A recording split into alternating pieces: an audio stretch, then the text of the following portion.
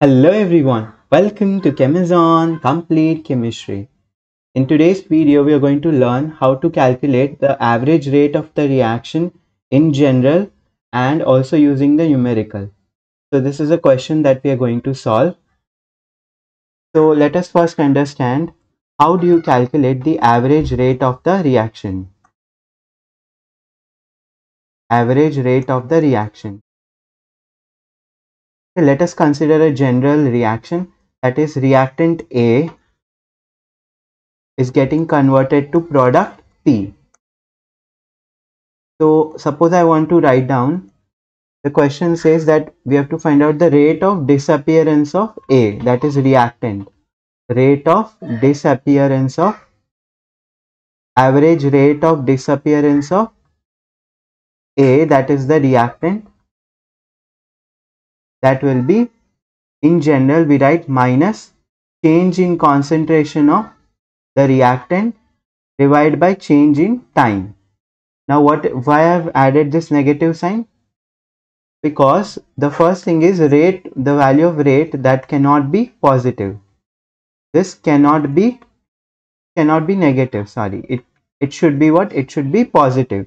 It cannot be negative.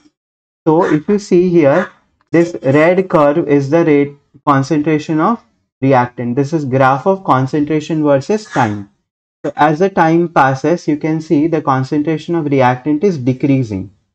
So if you do the change, that is the final concentration minus the initial concentration, you will find that final concentration is the lower value because the reactant is getting used up in the reaction. So final value is lower and initial value will be higher.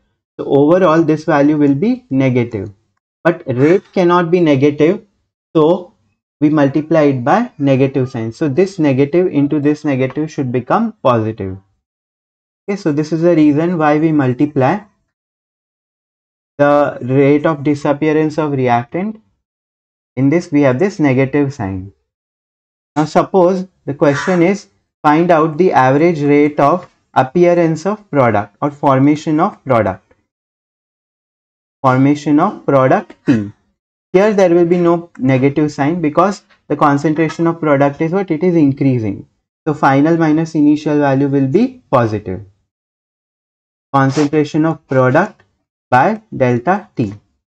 And there is one change, if there is any stoichiometric coefficient, we add here x and y.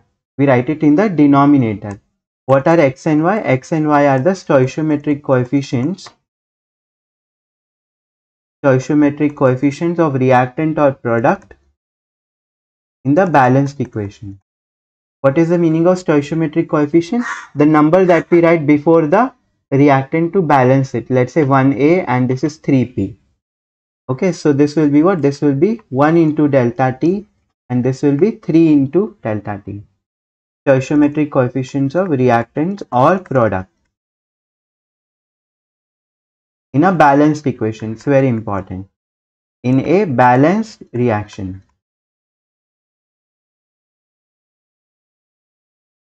Okay, now let us understand this with the help of this question.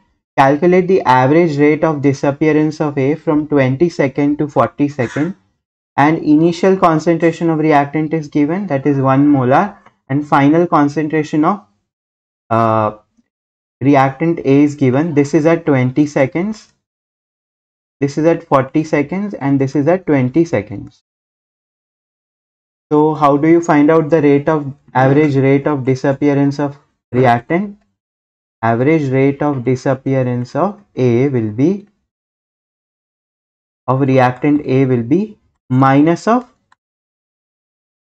final concentration of A at 40 seconds minus the initial concentration of A at 20 seconds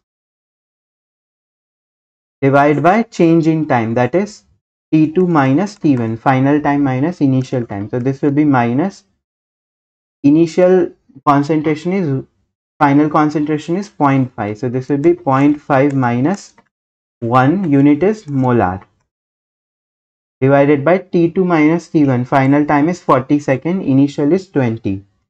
So 40 minus 20, unit is seconds.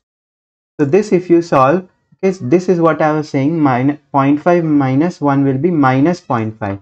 So minus into minus 0.5 divided by 40 minus 20 is 20. Okay, so this if you solve, it comes out to be, this minus into minus becomes plus. So that is why we add a negative sign. The answer is 0.025 molar per second.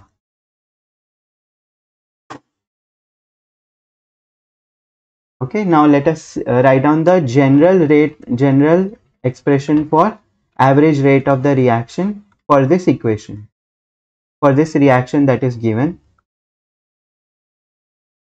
General expression for the average rate. This will be, first we write down for the reactant, that is rate is equal to minus change in concentration of reactant A divided by its stoichiometric coefficient, that is 3 dt, is equal to minus change in concentration of reactant B divided by its stoichiometric coefficient into dt, is equal to plus, now we write down for the product, change in concentration of product C divided by its stoichiometric coefficient is 5 dt, is equal to plus change in concentration of D over 7 dt. So here we come to the end of this video. I hope you have understood how to calculate the average rate of reaction. In the next video, we will solve some question based on graph. Okay, if the graph is given and some values are given, they ask to find out what is average rate or instantaneous rate, that we will see in the next video. Thank you.